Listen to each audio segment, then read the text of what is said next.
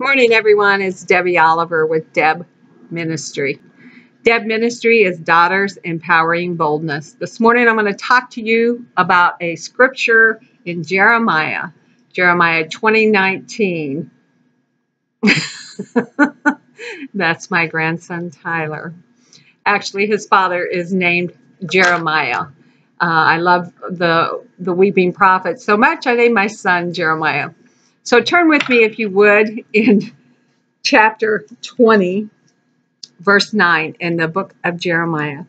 It says, "But if I say, I will not mention his word or speak it any more in his name, his word is in my heart like a fire shut up in my bones. I am weary of holding it in. Indeed, I cannot."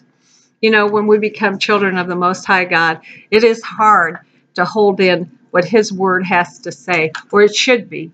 We should have such a fire burning in us that we have to share it with others, the good news of how awesome our daddy is. That's why I am his daughter, and I'm proud to say so.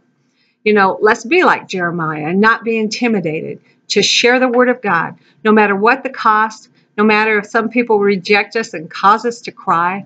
You know, everybody will have an opinion, but the opinion that counts the most is our Father's. And, you know, there's so many hurting people out there who don't know that they could have such an awesome daddy. So go forth today with a boldness and a fire in your heart and share with others the good news of Jesus Christ.